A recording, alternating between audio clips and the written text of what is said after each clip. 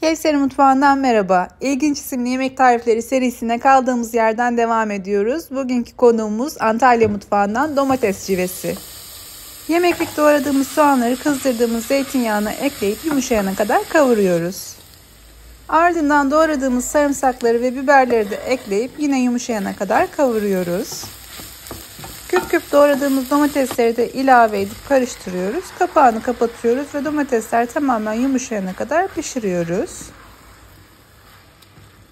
Yıkayıp süzdüğümüz pirinci de ilave ediyoruz ve yine karıştırdıktan sonra kapağını kapatıyoruz. Yumuşayana kadar pişmeye bırakıyoruz.